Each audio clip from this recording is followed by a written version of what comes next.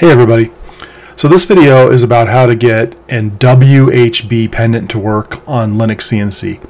I built a milling machine with LinuxCNC a couple of years ago, and I used the XHC, the one on the right, pendant. I have a wireless version, and it works just great. It took me forever to figure out, just like everything in LinuxCNC, but ultimately it was really good. Really excellent product. I use it to zoom around and find the edges of the parts, and I really like it.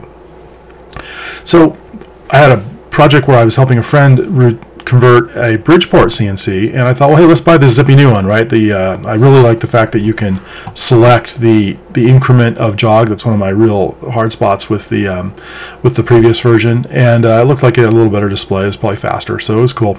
I could not get it to work. My gosh, it took forever. Finally did, and just like everything with LinuxCNC, it was impossible. It took me forever until I finally figured it out, and then it was like, oh my gosh, that was so easy. I can't believe I had spent 10 minutes on that problem.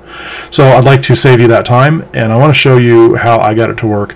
And then after that, I'm going to show you some debug. So if it doesn't work for you, I'm going to give you some hints on how to make it work. So first of all, let me just give you the answer, right? So you only have to do two things to get your WHB pendant to work in LinuxCNC. On the left, you need to make a couple of simple additions to your initialization file. So you need to do two things. In the HAL section, which you'll certainly have a HAL section already, you need to add a line that says HAL file equals XHC WHB, etc. And then you need to add a line that says HAL UI equals HAL UI.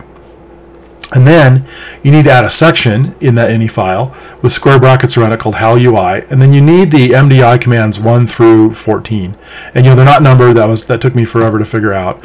But ultimately, you need these. And I put a little debug message so that when I push the button, it would show up on the screen. It'd give me a little message. If I push this button, it would give me message 1, 2, 3, 4, 5, all the way to 14.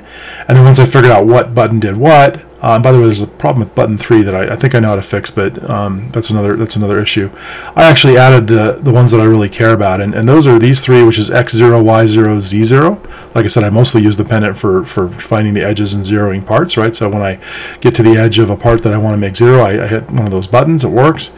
And then also like the half, because if you go to one side and zero it, then you go to the other side. Well, if you do half, then you're right in the middle, and that's a lot of my CAD is from the middle of a part, and so this is the X and the Y 0. So that's it. That's all you need to do on the ini file. And then on the right side, you just need to add this HAL file into your main directory. And I'll link to a post that I did on the LinuxCNC support board to show you what it is. I tried the one from the manual page, and there was all kinds of things you had to remove. It was really tough. I couldn't figure it out.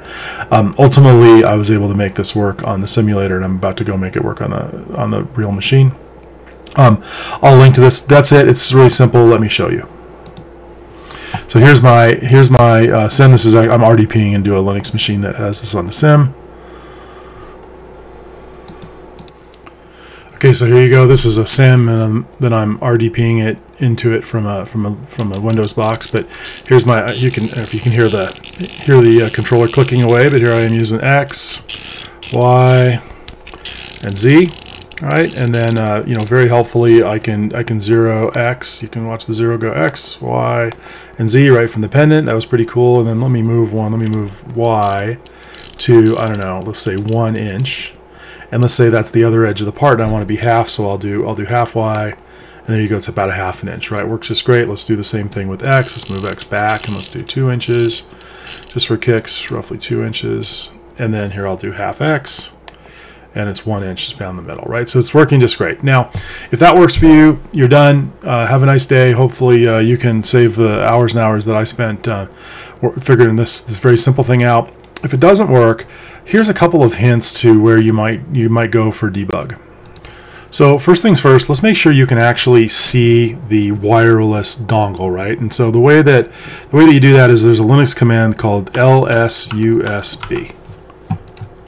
LSUSB, and if you click it, oops, if I spell it, you gotta spell it right, LSUSB, and here you go, you can see it, and where is it? It's right here. It's the Silicon Labs device. Now I'm going to unplug it from the computer, so here I go unplug it, and I'll run LSUSB again, and you can see, look, it's not there, right? So the first things first is I'm seeing it, and I'm going to plug it back in, and run LSUSB again, And there it is, right? And it's at 10 CE EB93, and that's important, you know. And if it's not there, or if you're not seeing it in the system in the next step, then you got to go modify something called the rules file. And I'm not going to show that here. There's some decent YouTube and also online help to figure out how to do that with either the old pendant or the new pendant. It's basically the same. So the first things first is, can you see the pendant, right? So we can see the pendant here, and that's just great.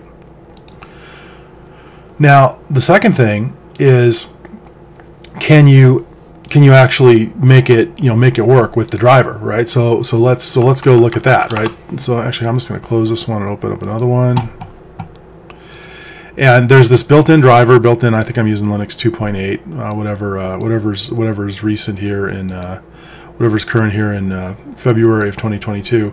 And there's this driver that you can run in test mode, and it's really helpful. So you type in the name of the device, XHC dash, why they make these so hard, I have no idea, 04B-6. And I have a -4, but the -6 works just fine. And then run it with the -UE code, and you can see the pendant move. So here I'm going to do that, and look at that, it's working there. So I'm going to move the pendant wheel, and you can see stuff happens, right? So it's seeing the pendant wheel go back and forth, right? This is perfect, this is what you want. And then I'm going to push some buttons, and you can see I'm pushing the button that says, hey, pendant wheel. So it sees it, right? It's working. Another helpful one is the -P. And you can look on the manual page and see what it is, but same thing, if I push a button, you can see it's a little bit easier to read. So what pin is there? Here's my function pin. You know, you can see it's working. So in my case, it's all working. And if you don't get this far, well, guess what? The next step isn't going to help you. So you got to make sure that it sees it. And if it doesn't see it, it's probably a USB problem. You have to go look into that rules file and define it. But it's right there, and it just worked out of the box for me on the simulator, no problem at all. Okay, so you can see your dongle from LSUSB. By the way, if you don't, if you do a LSUSB and it says command not found, you need to add a program called USB utils. So what you would do is you do sudo apt get install USB utils. And I already have it installed, so it's gonna look at it and say it's already there. But if you can't do LSUSB, that's why. So okay, so now let's go to the manual page, and this is where I ended up really getting stuck. So this is the Linux CNC manual page for the WHB pendant, and it looks really helpful, right? There's this driver which actually just works just great, and here's how you use it, and here's all these cool things. Then it gives you an example file, right? And man, let me just tell you, this did not work for me at all, right? So and there were several other examples that I found on the on different sites that put in scales and load RTs and all that sort of thing.